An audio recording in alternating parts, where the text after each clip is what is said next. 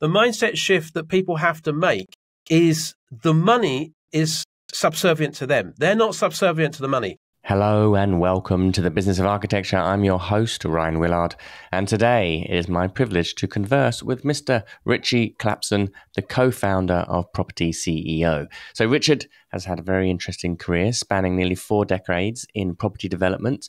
Mr. Clapson has firmly established himself within the industry.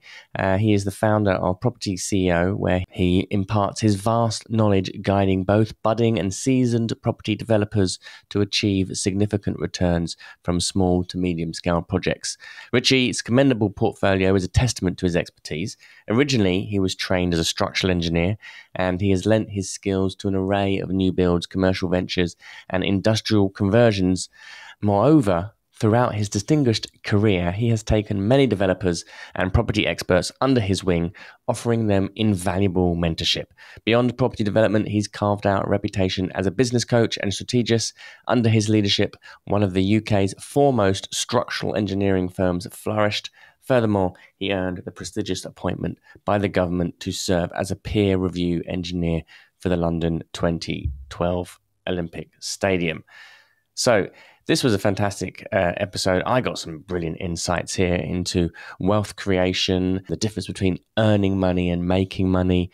It's very clear Ritchie has got an extraordinary amount of expertise, understanding, both from a professional working in the construction industry and as an entrepreneur, dealing and working with development and self-initiated projects. Again, a very hot topic right now for architects, particularly here at Business of Architecture, as we're leading a campaign and a mission for the affluent architect, for architects to be able to build wealth. Becoming a developer, becoming a property CEO is one of those skills, is one of those opportunities that is available to us all, and people like Ritchie can be a great facilitator of that expertise. So, sit back, relax, and enjoy Ritchie Clapson. And now a message from today's sponsor, ARCAT. As design and architecture demand increases towards pre-pandemic levels and beyond, how are you and your firm keeping up? Well, ARCAT's here to help. ARCAT.com offers several free tools to help architecture and design firms like yours get work done faster. Use ARCAT's powerful search engine to find the right products for your projects and download BIM, CAD, and specifications right there on the same page without having to pay or register. ARCAT.com also offers product videos, catalogs, green reports, product certification information, outline and short form specification generation, and more. ARCAT.com is your one-stop solution to help increase your productivity and get more projects done. That's ARCAT.com, ARCAT.com. Ritchie, welcome to the Business of Architecture. How are you? I'm very good, Ryan. Thanks for asking me. I'm very pleased to be here. My pleasure. So, a very interesting career. You're not an architect, so I always enjoy speaking with people who are kind of outside of the architecture industry. You're a director at PropertyCEO, which is a training agency, if you like, or a training consulting firm where you're helping people make money from small scale property development. Your own background was as an engineer, is that right? That's correct. Yeah. I'm a chartered structural engineer by profession. There you go. So you very similar kind of profession to architecture, and now you're spending a lot of your time teaching landlords, property developers, professionals, investors how to actually take on small scale developments and turn them into businesses, which is, actually last night I was here in New York. We led an event called the Architect Developer, where we had a kind of round table discussion, which was filled with architects. We had one architect who they'd done some very simple renovations to their own home, or actually quite complex renovations, to someone who just finished their first development project, to someone who had done 5, to one architect who literally their whole business model is architect, developer, and they've rebuilt large swathes of Dumbo, Brooklyn. So kind of a real spectrum of scale, from small residential to multi-housing, multi-million-dollar schemes. So sounds like a fantastic evening. It was very interesting, very interesting. And this is a topic which I think, so many architects are interested in doing because, and I would imagine a lot of other property professionals or construction professionals, because you're working so closely with these financial assets, you're inputting a whole load of your own expertise, and yet the upside for you as a service professional is not always comparable with, say, the person who's taking the most risk financially, which would be the developer. And that's often, certainly for architects, that's often a kind of a source of either frustration or inspiration, depending. Well, I guess the frustration you need to turn into inspiration, because there's no point sitting there with frustration unless you're going to do something about it. Yeah, absolutely. So perhaps you can start by telling us a little bit about your own career trajectory. What took you from engineering to what you're doing now? Yeah, well, it's interesting. I mean, I followed the professional route, Ryan. So I left school at 16 here in the UK. And, I come from a good background, but we weren't a wealthy family. So, you had to make your own way. And my father was a structural engineer, well, still is a structural engineer, he doesn't practice anymore. And he was a fellow of the Institute of Structural Engineers. So he got to a fairly high level, very technical individual, very capable, very clever man. And I suppose naturally you think about following your father. And he used to bring accountancy books home and tell me to read them. And I read them, and I couldn't be bothered with that. So I left school at 16 and I started on the drawing board. And I did my educational day release, my university degree day release, and became a chartered structural engineer in my mid-20s. But very quickly, I realized that actually the engineering wasn't really getting me out of bed. That wasn't the exciting thing. I joined a large corporate. Long story short, I went through a couple of businesses, joined a large corporate who was very acquisitive. And it's a company called WSP, used to be called Williams Sale Partnership back in the day. And I was there the very early days. I mean, they're a global business now. And I learned a lot there about acquisition and growth of business. And in 1998, I decided to leave and start my own business. Mm-hmm. And I bought a practicing structural engineering company in West London, and went out and acquired a number of other businesses along the way, and built ourselves up for a sale. So we always had a plan to build that business for sale. It was a 10-year plan, and we did it in 10 years. A lot of people say, how can you have a 10-year plan? Well, of course you have a plan.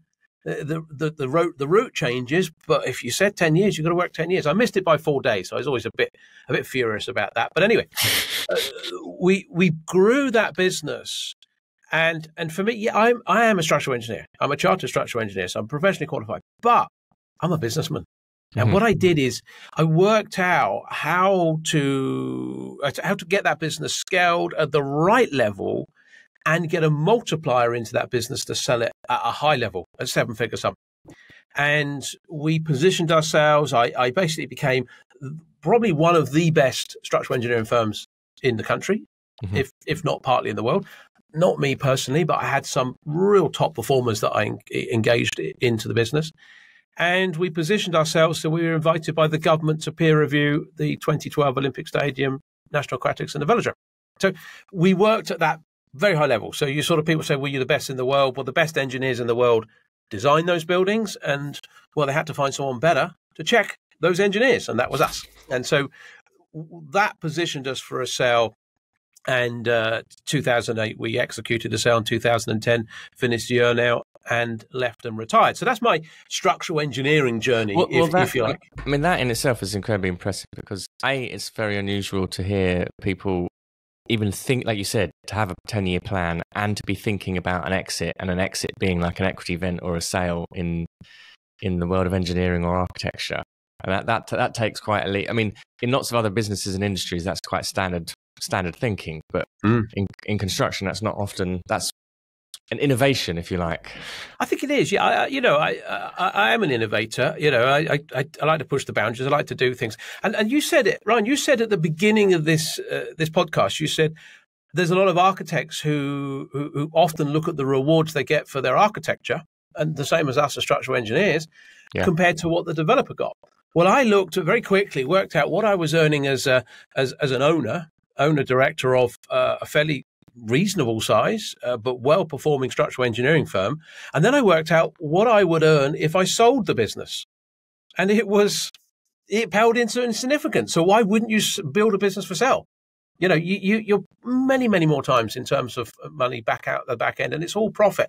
And there's a great saying someone said to me once: if you can bank some money, because you can go again. So I retired in my early 40s, and during that time, although I was a structural engineer and I did sort of high level engineering, I didn't really crunch the numbers. I didn't run the projects. I had a team to do that, and I worked with developers. So for many years, I've worked with existing developers and worked with them to do things better. I'm a bit of an out-of-the-box thinker. I'm a little bit to the point sometimes. I have a short attention span, and I don't see why we can't do something. I like to knot heads together and say, come on, surely we can find a solution. It doesn't matter what we've always done. Let's find a solution. And so I used to work with developers and help them develop and be better developers, and work with other people that wanted to become developers. And that gave me an appetite for working with developers. And, did a few of my own developments along the way, on that journey. And as I say, retired in 2010. So that was my engineering journey, over and done with in my early 40s. Fantastic. And then what happened? I know you're going to ask that. You're going to go, so what happened then? How did you get to where you got to? Well, I think the journey's interesting because I suppose a lot of us have this ambition to retire, and I now know that's probably not the right thing. And I think I'm a believer now in work and retirement, or retirement and work, if you can actually tie them together.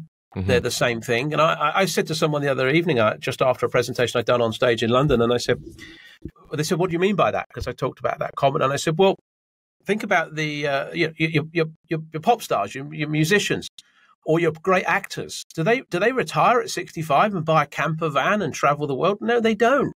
Or an RV if you're in the States, they don't.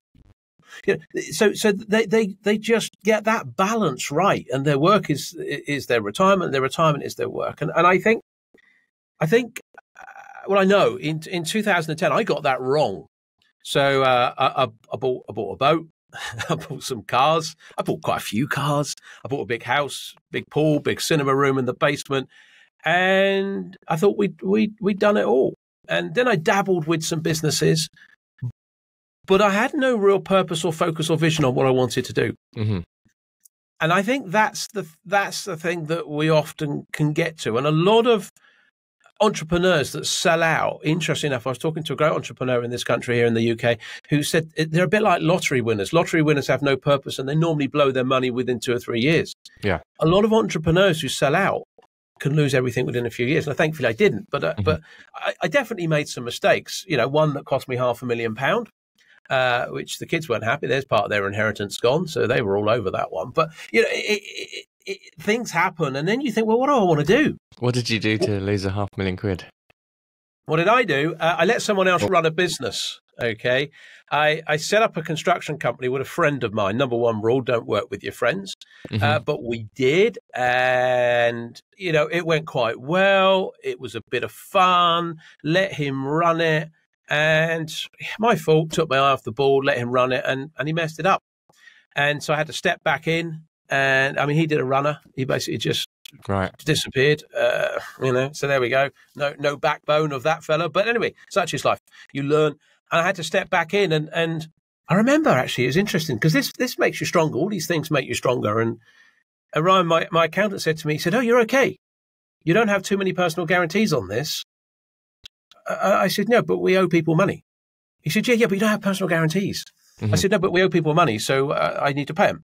And so we had lots of unfinished projects, deposits paid by clients, their work hasn't been started, lots of trade contractors. I remember, and coincidentally, I was chatting about this last night. So I met at an event a couple of tradespeople, plumbers in the UK. And I was telling this story, and I said, well, there were 2 electricians who were owed £15,000.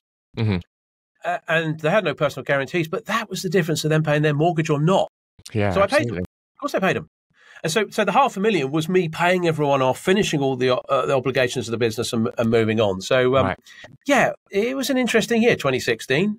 When you see £500,000 just going out of your bank account month after month, it's an interesting journey. But pulling all that to one side, what I what I decided to do was actually, I guess, let me tell you the story. I wanted to find out what I wanted to do in life. And I think when you get to a point when you can pretty much do what you want. So we got rid of that construction company. Eventually, I had to liquidate one, start a new one, finish the obligations, and sold it off. Okay. And I had a period in 2016 where I had absolutely nothing to do again. And so I thought, what should I do? And a friend of mine said, come on I got a couple of tickets to an event in London the weekend, and it was all about fix your mind, find your true purpose in life. And I thought, Ryan, that'd be fascinating. So I went along and I played. I played the game with them. I thought, you're going to go all in. If you're going to go to something, you've got to go all in. And it was a bit odd. Some of the things were a bit, what I'd call woo-woo for me. But sure. We were working with our unconscious minds, okay? And we had to do this exercise. And the long story short, because I could talk for an hour about this, it accumulated with turning the last page of this process, picking up a pen, using your unconscious mind, and writing your true purpose in life. And I did it. And I wrote this statement, and I looked at it. And then the guy who was running the event, David, this guy called David Shepherd in the UK, he came over and he said, "How you getting on?" I said, "I've done." I said, "I've written this." He went, "That's really good." I said, "Yeah, but what do you think about it? How did that happen?" He said, "Did you do everything I said?" I said, "Yes, I did." He said, "That's fine then." And I said, "Yeah, but I've got all these business interests." So I had other stuff going on, including developments. And he said, well, which one of those businesses relate to your purpose in life? And it was PropertyCEO, which is what I now run. And he said, well, just do what your purpose is. Do that for the rest of your life, and you'll be the richest you could ever imagine. And he walked away, and he turned back, and he said, but I don't mean financially. And my statement that I wrote back in 2017, January 2017, was inspirational, thought-provoking leader with the energy and drive to enthuse others. And that's what I do. And so we decided to set up PropertyCEO, formalize what I was doing. Ian, my business partner, was a student of mine. And this coincided with the end of a year's private training, because I used to train people privately. He said to me, we should start a property training company. Now, there are a few property training companies in the UK who have a bit of a bad rap. I don't know whether that's fair or unfair, but I wasn't really interested in starting another company. But long story short, he persuaded me, and best decision I've ever made. And really all I do now is, I'm the sort of, I guess, front man in lots of ways for the business. I'm the property guy. I've been in this industry over 40 years. I'm professionally qualified. I've done this loads and loads of years. And so now I go around the country speaking to hundreds, if not thousands of people every year. And I train students. I train students, both brand new people to become property developers and existing developers to do it better. And it fits around two visions. I have two visions, and this is why I do what I do. Not only is that purpose, that statement in life, always behind me, inspirational, thought-provoking leader with the energy and drive to enthuse others, but two visions. One vision, to help do my bit to solve the housing crisis in the UK, because we fall hundreds of thousands, 700,000 short every year. And if I can train small-scale property developers that used to deliver 30% of the housing in this country, but now deliver less than 12%, I can do my bit there, and we desperately need houses in the UK. And second part of the vision is to help those people. And as you rightly say, Ryan, it does include a lot of industry professionals, whether that be architects, structural engineers, project managers, cost consultants, as well as other business people out there in completely unrelated industries. If they want to earn 100, 200, 300,000 a year, 400, doing property development, small scale property development, smaller projects between 5 and 20 units. And if they're prepared to put the hard work in, I'd love to help them, support them with my team and my processes and change their life. And that's exciting, changing people's lives when they're prepared to put the work in, and you get them to, because 200, 300,000 a year does make any difference to the big UK house builders, whether that be Barratt's or Persimmon or Bellwake. But 200 to 300,000 a year by converting maybe an old industrial building or an office block into some flats changes the life of an individual. Yeah, that's absolutely what I do now and why I do it. Absolutely. Amazing. Very, very inspiring kind of two wings there of your vision. The first part, let's talk about the housing crisis and this is again, and I like the fact this is something that's very much on the a priority for so many architects, and why becoming a developer actually is very empowering, because you can have a direct impact on actually creating housing. And actually, in architects, I do believe, have a very good eye for actually identifying sites or identifying plots which most developers would walk away from, and they're able to actually see something unusual or unlock it in a very innovative way. I mean, yesterday's talk here in New York was filled of kind of urban gap sites of architects taking them, ones that developers have overlooked, and doing something very interesting and unleashing a lot of equity inside of that. With the developers, very interesting as well that you're actually helping not just professionals get into development, but existing small scale developers to be able to increase their volume, if you like. How do you do this? What kind of process do you take people through when they first kind of start consulting with you? Okay, yeah. So I'll tell you what we did. Let me just take you back in terms of, I used to train people privately, and that's how I met my business partner. So I trained him for a year. And I used to take either individuals or a small group on a 12-month journey and go through a process with them that was fairly prescriptive, but it wasn't entirely laid out, I guess, because I used to do it myself. I knew what I was doing. Mm-hmm. The fundamental principle to this, to set the scene for this, is I train you to run a property development company. And let me wind the clock back to when I first met Ian, who's the co-founder of PropertyCEO here. He met me, I came off stage at an event, and he came up to me, and his background is global corporate finance, business underwriting and so on. Anyway, he'd retired out of that, and he seeked me out. Someone had recommended me. He'd come to see me. I came off stage. He come over and said, "I've come here to see you tonight. Great talk. Bum, bum, bum, bum. I'd like you to train me to be a property developer." I said, "Okay, well, that's good." And he said, "I have some questions." And amongst his questions, he said, "My number one question is, how can you get me credibility to be a property developer? How can you get my credibility up?" I said, "Just remind me what it is you've done again." So he told me global corporate finance. And I said, "No, I can't do that then." He said, "What do you mean?" I said, "I can't get you credibility as a property developer." He said, "Well, that's what I want." I said, "I don't care what you want." I said, if I came into your industry, am I going to get credibility straight away? Well, no, I'm not. And if I wanted to be a doctor or a dentist, I've got to learn a long time. What if I want to be a structural engineer? 9 years it took me to get qualified, with all the training and the on-the-job stuff. Oh. And I said, but what I can do, I can get you credibility as a property CEO, Chief Executive Officer. What does that? He said. What does that mean? And I said, well, look, let's take this cabinet minister analogy. We have in the UK, government ministers, and we have a minister in charge of defence. Do you think for 1 minute that minister knows anything about tanks and guns and army? Probably not. And next month they might go to health. Let's say health.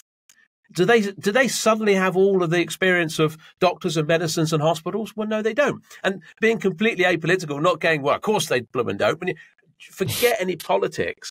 Yeah. What they do is they use their skills as a ministerial leader, a department leader, a CEO, if you like, of those businesses, a la Richard Branson.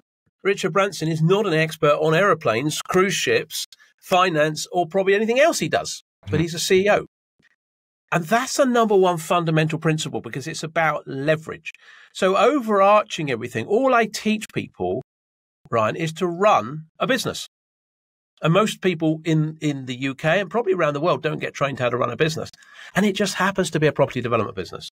And I take them on a 12-month journey, which revolves around open university-style education. So they have about 100 modules. And this is serious educational stuff. It's these bespoke modules. Took us 1 year to record all of these modules, write it all down, take everything out of my head, put it together, edit it, get it ready to bring people in.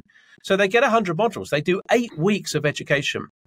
And then we have a full industry coaching team. I'm talking about structural engineers, architects, project managers, cost consultants, planning consultants that help guide them along that way, business coaches, performance coaches, branding coaches.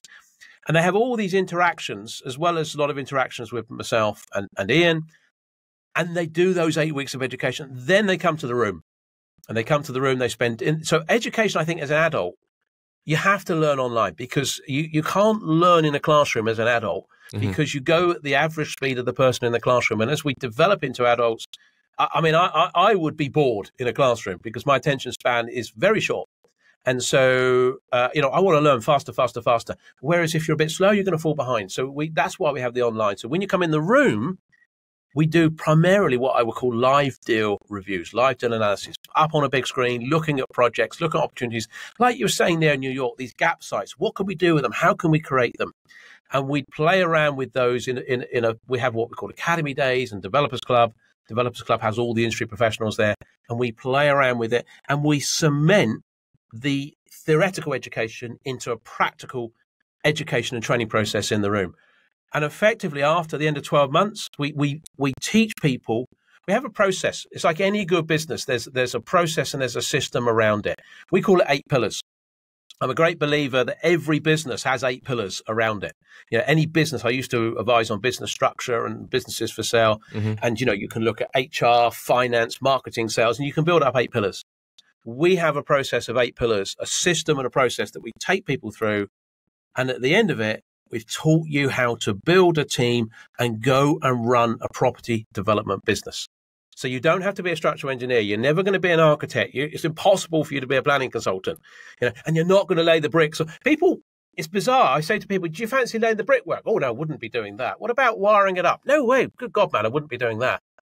So why do you want to be the project manager or the architect? You don't. You actually just engage with a team. A la Cabinet Minister and Richard Branson as a CEO. That's the approach. That's the theory that we add on the practical side, all framed around, Ryan, being the CEO of a property company. Does that answer your question? Yeah. So actually what you're doing is you're giving people a kind of new way of looking at their own business. So if you're working with a developer, you're kind of getting them to, I'm assuming here, to kind of get more out of the weeds and be more in a strategic position. And understanding the mechanics of the business. And then when you're working with other professionals who are entering into development, then again, it's from the perspective of them becoming the CEO as opposed to actually being too in the weeds. Is that right? Yeah, it is. And of course, there's a lot, though. You see, there's so many existing developers, and I know many in this country, who've never had the opportunity to be educated, because there isn't really any sort of there are some university degrees and stuff you can do in estate management and real estate and so on, but they're not really training you to be a developer. So there's no real formal education. I guess what we do is about as close as you can get to that with our Open University style sort of education. But I think there's a lot of existing developers who've just learned their business and their craft from a school of hard knocks, often ex-tradespeople that's got grown up, and some of them very successful. But when you start introducing to them processes of leverage, because there's a lot of developers who don't have time. They have lots of money but no time, and money's no good without time, because time's more important than money. And so if you those people we sometimes work with, how you leverage it, how you don't run your own projects. I have a great saying. I love it. It's don't buy a dog and bark yourself. You just get someone to do the job for you. There's a great book that actually is out at the moment. I'm gonna steal that one. Daniel, I like you that. like that one? Don't buy a dog and bark yourself. You can use that. That's free from me. But there's a great book, Dan Sullivan, and Dr. Benjamin Hardy. Oh yeah, you probably know Dan. I know. I saw Benjamin Hardy speak the other week, actually. Well, they've got a great book. It's called Who, Not How. Yep. Okay. Worth a read. It was recommended at a presentation I was doing as a book of the month. And it sort of dovetails in with everything I say, because the who, not how principle is if we think about development, you don't go, well, how can I build the brickwork? No, you want who's going to build the brickwork. You don't go, how can I learn to be a planning consultant? No, you go, who can do the planning consultancy?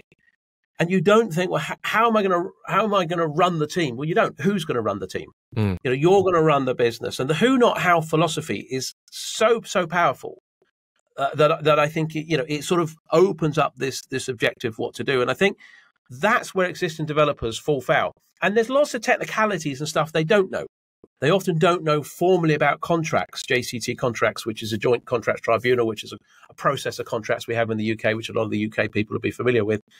And so it's opened their eyes to that, to leverage the business structure. how you actually structure the business properly. But I think the leverage is the biggest thing that probably people don't understand, which is a fundamental part of it for those existing developers. So when you're working with, say, engineers or architects who are becoming developers, how do you stop them from kind of getting too involved in the projects? Because I can imagine, and architects, they love to try and do everything themselves, and this is exactly what you're kind of training people to do, is to exercise leverage and be thinking about building out teams and processes. For an architect, they might be kind of looking. That's one of the reasons why they want to do the project, is because they want to have kind of creative control, and to be the one it's freedom both financially, intellectually, and creatively. So is there a conflict in that, or is that still very possible inside of a kind of highly leveraged model? I think it is, okay, and I think an architect, as you say, a lot of architects have the passion for that design. Mm-hmm.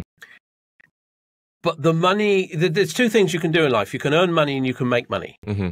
And so you can exchange your time for money, or you can make money. And making money is generally more preferable. Mm-hmm.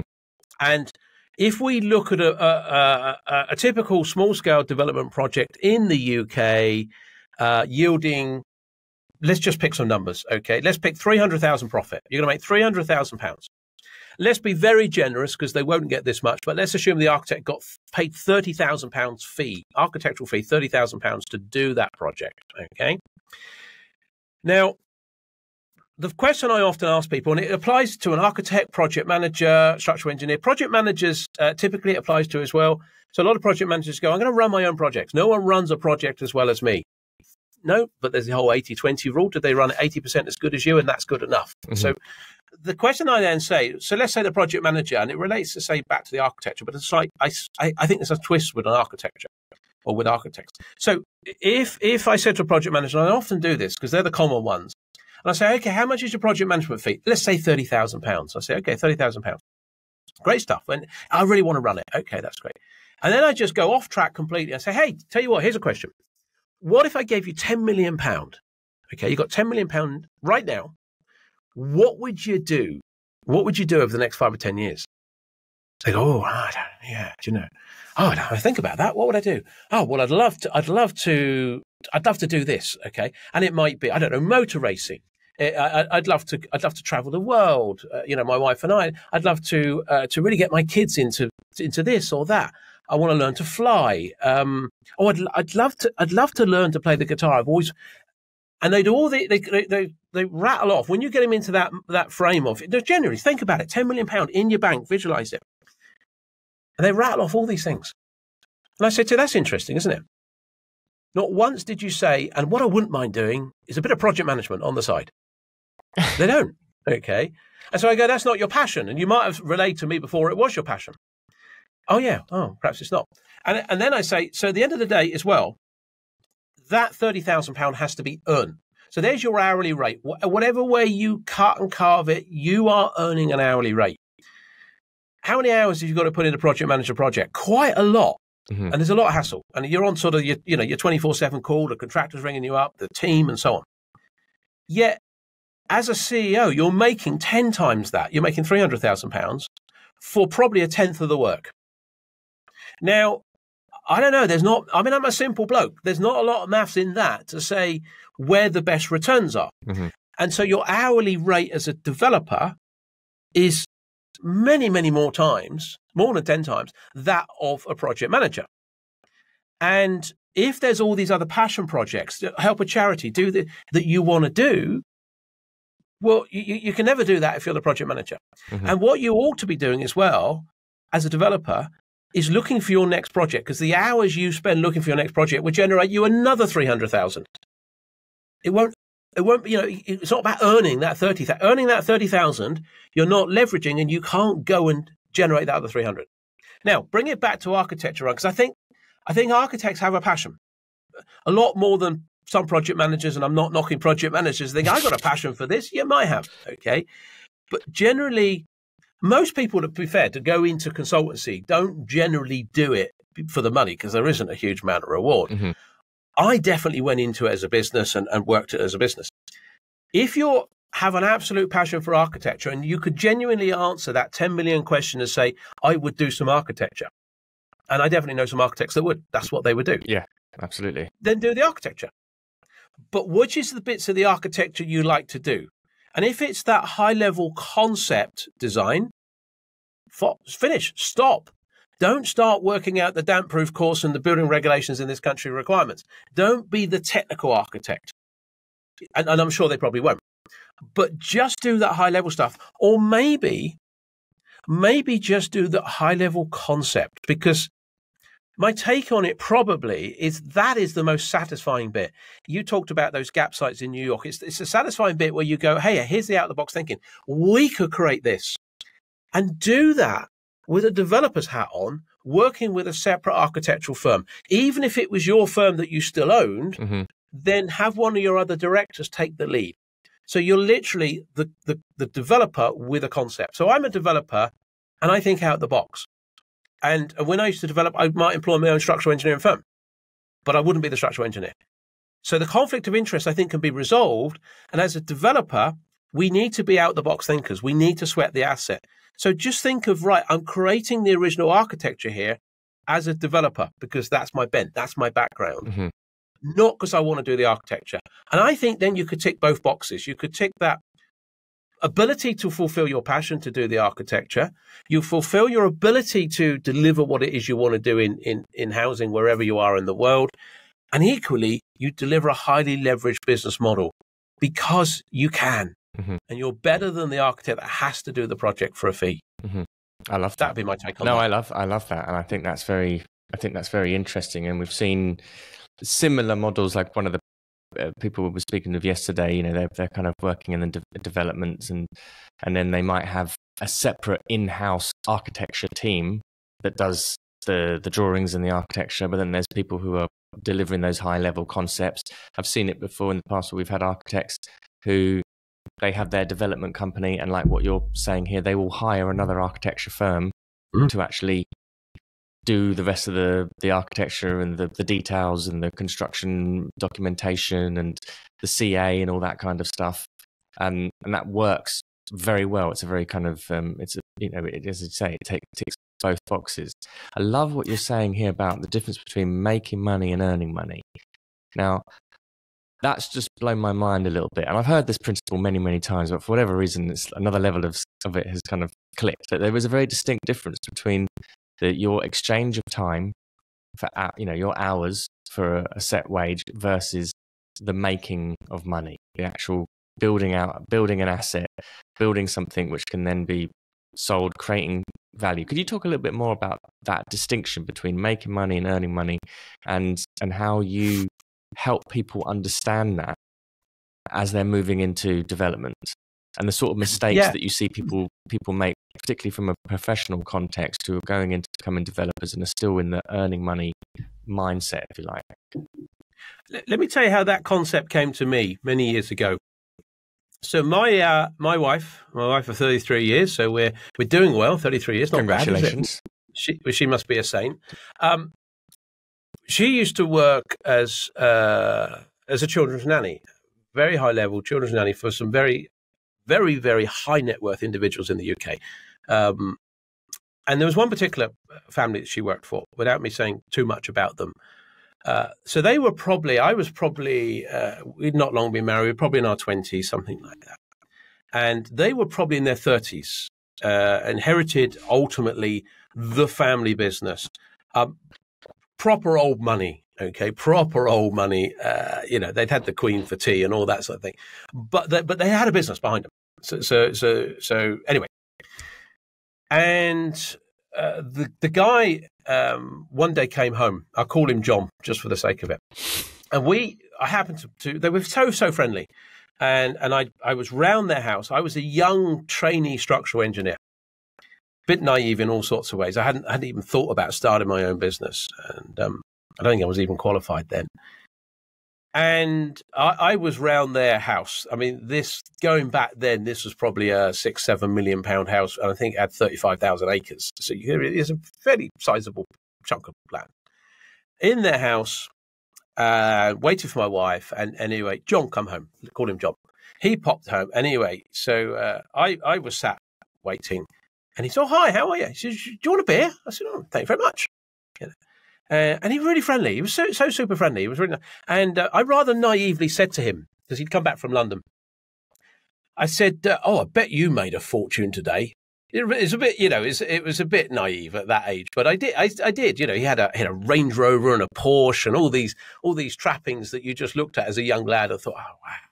And the big house with the pool and all that sort of stuff, which, later on I got, and I often laugh how naive I was. And he said to me, Ryan, he said, "No," he said, I didn't earn any money today." I thought, wow. It's a bad day at the office, isn't it? And I thought, well, I'm not doing too bad on my apprentice wage sort of thing. And he said, "No, but I made a fortune." And it stuck with me.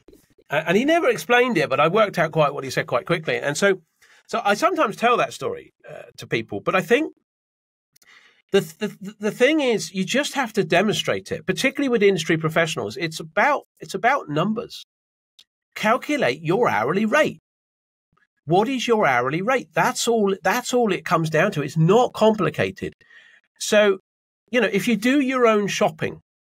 So my business partner, Ian's written a terrific book called Time Machine, all about, and it breaks this down, your hourly rate. So he said, if you go and do your own shopping, it'd take you a couple of hours to go down to your local supermarket, whatever that might be in this country, your Morrison's, your Waitrose, your Sainsbury's, etc., to get all that food and take it back. Yet you could probably online order it, or the same food, probably, let's say it takes you half hour. Okay, probably take you less than that.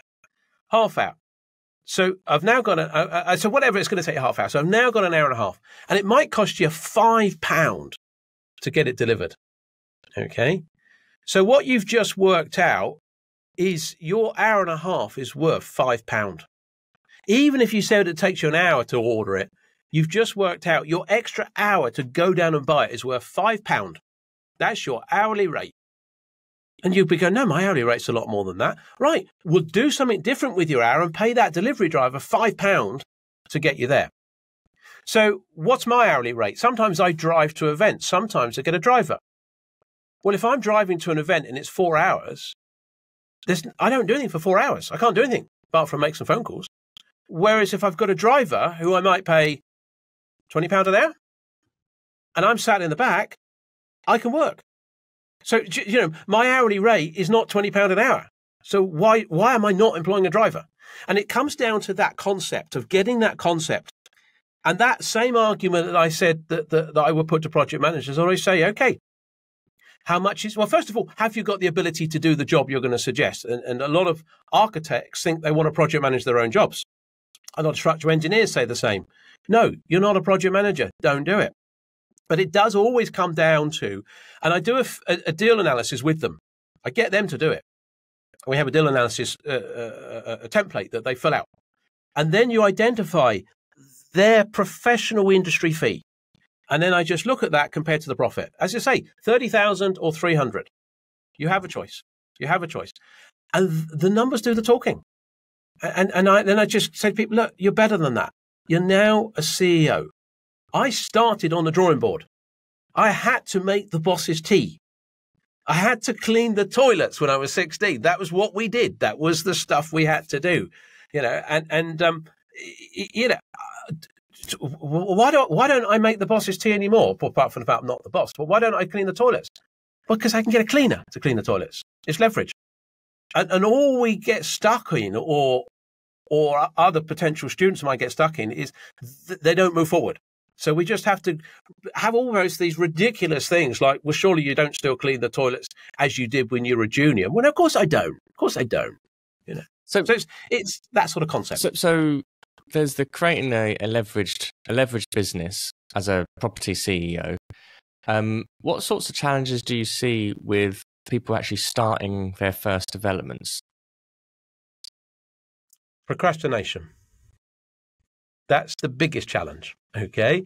Because the biggest challenge is can I do this? Should I do this? Oh my word, I'll do it, start tomorrow. Oh, this is difficult. This, even for very experienced industry professionals, that procrastination linked with imposter syndrome. Okay. Because really, is anyone going to take me seriously as a developer? I'm not a developer. And I say, well, hang on a minute. Look, Richard Branson, when he started his cruise line company, when he went to have that meeting to engage to someone to build the ship for him, or the team that were going to market it or whatever, no one sat there and looked at Richard Branson and said, well, hey, hang on a minute. You ever run a cruise line company before? You're not even got your captain's license. I don't even think you've been on a boat. You know, he might not even like boats, but he's a businessman. No one questions him.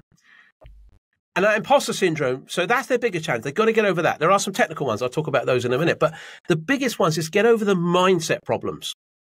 Okay, my business partner, Ian, is terrific at solving those. And we used to have this joke. The first 6 months, they'd knock on my door for the technical. And the second 6 months, they'd realize the mindset was even more important than knock on Ian's door. Yeah. So you've got to get over that imposter syndrome. You've got to get over the procrastination. You just got to start. You know, the great process of one step at a time. Just take that first step, then take the second, take the third. Don't think too much about the fourth or the fifth or the sixth. Mindset. But then beyond that, the problems they get as an entrepreneur, the question I always ask entrepreneurs, Ryan, is, are you coachable? Are you coachable? And the reality is a lot of entrepreneurs aren't coachable until a few things go wrong. Then they realize they are coachable and they should have listened to what we said. It's following the system. I often talk to people, why are Costas, McDonald's and those types of businesses successful? Not because everyone likes their burgers, or everyone likes their coffee. It's because they have processes and systems developed around those business from years of the school of hard knocks, from people that's been there, seen it and done it. So I have a system. I said the 8 pillars. Credibility and brand is the first pillar. Business structure, company structure, business plan, leverage professional team, finance, deal sourcing, deal analysis, et cetera, all these pillars. What people often don't do is follow those processes. Right. They don't follow the process. If you follow the process from beginning to end and do all the things we tell you, then you're more likely to minimize your risk, because there is risk involved. You can't deny there's risk. But that's where people will get themselves in trouble. I did I sometimes do it with students. I often do a lot of wash-up meeting. And I had one with some students literally this week, okay, as we're recording it this week. And I said to the 2 students, tell me what you think you've done wrong. And we had a 3-hour meeting. I don't always do this, but with them, they made a few mistakes. And they listed out everything they'd done wrong. And I said, well, that's terrific, isn't it? Because you now know what you've done wrong. And primarily, they didn't do some of the things I told them to do. And so I think that's their biggest challenge. The challenge in terms of getting the thing going is finding the deals and understanding deals and understanding how to analyze deals. That's the biggest challenge.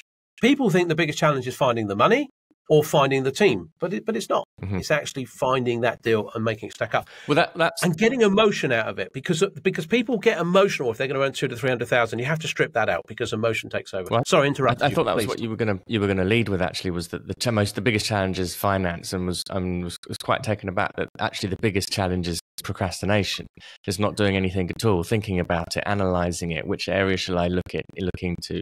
I'm not ready for this, or whatever version of that. And I guess as well, actually, a lot of people will use the excuse of, well, I don't have the money to be able to do development. But the thing with money, let's talk about money, okay? The thing I always say about money to people, do we accept, the UK right now particularly, there's plenty of money out there. And most people go, yeah, there is. So I said, the only problem is it's in someone else's bank. So you just got to get it into yours. If there was no resource out there, if there was no money out there, and back in 2008, there was some challenging time, then it'd be difficult. So all you need to know is how to get it into your bank. But the bottom line, very, very simply, even where interest rates are where they are now, your capital deposits in a bank might earn 3 or 4%.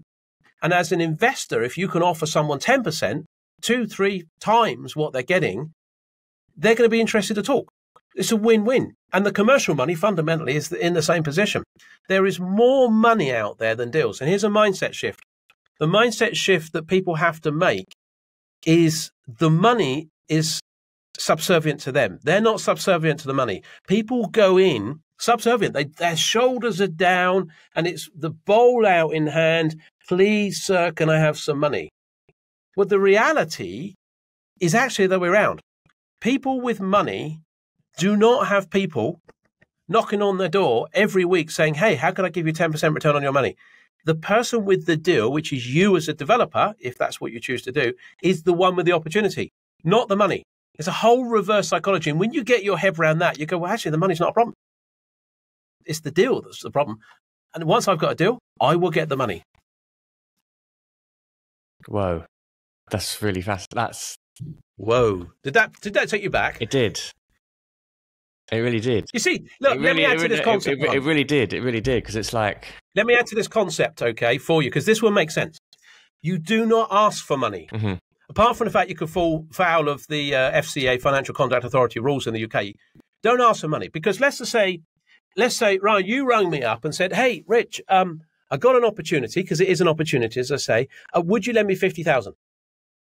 Now, I'll be thinking, who else, Ryan, have you asked before you've asked me? And I assume they said no, and that's why you've come to me. And that's what people will do. And so the reality is you position yourself. So, Ryan, let's say you're a new developer and we rock up and we chat and I go, hey, how are you? I haven't seen you for a good few months. Yeah, I'm good, Brian says. Yeah, I'm good. I say, what are you up to? You say, well, just doing some development now. I've transitioned, okay, into property development. Oh, wow. Yeah, it's a real natural transition for me being in architecture and that. And I really wanted to help deliver some homes in the UK and fulfill that housing gap. And so it's a natural thing. Oh, wow. What sort of things are you doing?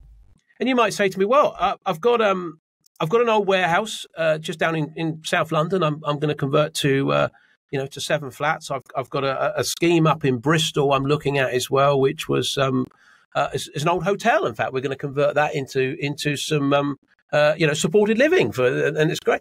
Wow, yeah. And you're just going to drop into conversation, Ryan. You're going to say to me, and yeah, do you know what I like about the model? It's really good because I'm working with some great friends of mine who've invested in the business and they're getting some great returns on their money, which they wouldn't have got in the bank. So it's a real win-win. And what a pleasure that is to help other people out. And so, yeah, that's the sort of thing I'm doing.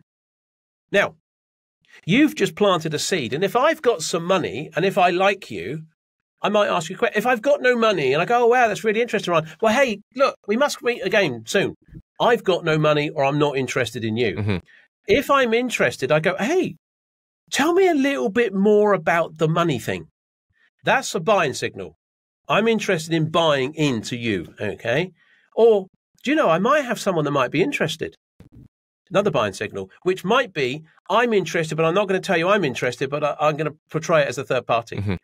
And so that's the process. You didn't ask for it. All you did is you told me what you did. Do you get that concept? Just very high level. Yeah, absolutely. Brilliant. I love it. I love that kind of total rewiring of, it's not about going and getting money. You're actually creating opportunities. That's very powerful. That's making money. Like you've created an idea, you've had an idea, you've created something, you've created an opportunity, you've connected, you've made connections between resources, and then you're presenting it in an intelligent manner for other people to see it as an opportunity for them to buy into. It's what I say in lots of ways. Okay, this stuff is all simple, mm-hmm. but it's not easy. Yeah, but it is simple, isn't it? I mean, it takes you back, and I'm sure there'll be a lot of people listening to this podcast, and it'll take them back in the same way. Mm-hmm. But actually, this isn't rocket science. This is nothing complicated, and with a bit of guidance and a bit of support, you could do this. Amazing. Unfortunately, we've come to the end of our conversation here. We're coming up on the hour mark here, and it's flown by. Absolutely fascinating, Ritchie. Really, really inspirational, kind of mind-blowing, interesting. And I think a lot of architects, developers will be very, keen to get in contact with you. What's the best way if people listen to this podcast, they want to find out more about what you do, working with you? How do they do that? Just Google my name if you want. Google Ritchie Clapson. Don't forget the T, you'll find me. Or PropertyCEO.co.uk, PropertyCEO.uk. And you'll go to our website. obviously on all the platforms, LinkedIn, Facebook, etc. Or pop onto YouTube, type in Property CEO, you can go to our YouTube channel. A lot of our podcasts and interviews are on there as well. So lots of different avenues to find. Or just look around the UK. If you're in the UK, I speak all around the country pretty much every month, different venues. So check me out, come and see me, come and say hello. Amazing. I'll put all those details into the info of this podcast. Ritchie, an absolute pleasure. Thank you so much for being on the show today. Thank you for having me. And that's a wrap. And one more thing, if you haven't already, please do head on over to iTunes or Spotify and leave us a review. We'd love to read your name out here on the show, and we'd love to get your feedback, and we'd love to hear what it is that you'd like to see more of and what you love about the show already. And now a message from today's sponsor, ARCAT. As design and architecture demand increases towards pre-pandemic levels and beyond, how are you and your firm keeping up? Well, ARCAT's here to help. ARCAT.com offers several free tools to help architecture and design firms like yours get work done faster. Use ARCAT's powerful search engine to find the right products for your projects and download BIM, CAD, and specifications right there on the same page without having to pay or register. ARCAT.com also offers product videos, catalogs, green reports, product certification information, outline and short form specification generation, and more. ARCAT.com is your one-stop solution to help increase your productivity and get more projects done. That's ARCAT.com, ARCAT.com. The views expressed on this show by my guests do not represent those of the host, and I make no representation, promise, guarantee, pledge, warranty, contract bond, or commitment except to help you be unstoppable.